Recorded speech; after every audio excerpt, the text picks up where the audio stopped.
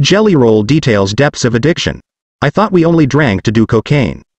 The Save Me singer says he comes from a big ol' white trash family that has helped him with his struggles.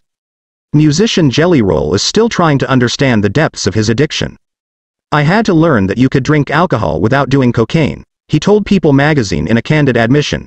It took me a long time to learn that. I've never said that, but that's real. There was a long time where I just assumed, when people told me they drank without doing cocaine, I was like, I thought we only drank to do cocaine. The Save Me singer has been transparent about his prior drug use, even serving time for a previous crack cocaine charge. I thought, drinking was to make us not feel like drug addicts. Nobody wants to snort cocaine sober, then you're a drug addict. But I had to re-look at my relationship with alcohol like that, he said. I never really had a problem with alcohol, so I'll still have a cocktail, but especially this year, very seldomly, he clarified. Like, special night kind of stuff, like the night of the CMAs, of course we partied. But I just try to stay away from drugs. Jelly Roll won the award for New Artist of the Year at the Country Music Awards last month. I've made a lot of peace with my past.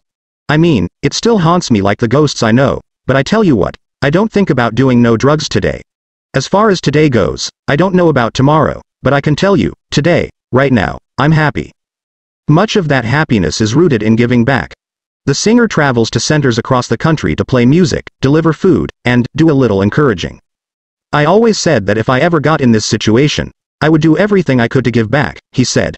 The fact that just me showing up places can make people happy is such a gift, and I feel like if God gave me that gift, I should show up. Jelly Roll said that he never went to rehab to address his own addiction problems, but he does attend meetings when he feels like he needs support. I've never talked about this in interviews, but because I do drink and smoke weed, I will attend meetings occasionally. If I'm really struggling with thinking of my behavioral pattern, I'll go to a meeting, he said. I just, out of an abundance of respect for the people who really got off the drugs completely, and the alcohol and the weed, I don't necessarily claim to be a part of the program, because I respect their work and I would never want to diminish it with some of my actions, but has done a lot for me. His family has also contributed to his recovery. Jelly Roll said he is the product of a big ol' white trash family in Nashville, and that their support has grounded him. I'm very anchored in my family, he explained. Being a father is so important to me.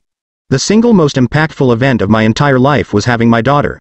It changed everything, he said of his daughter Bailey, 16, who was born while Jelly Roll was locked up.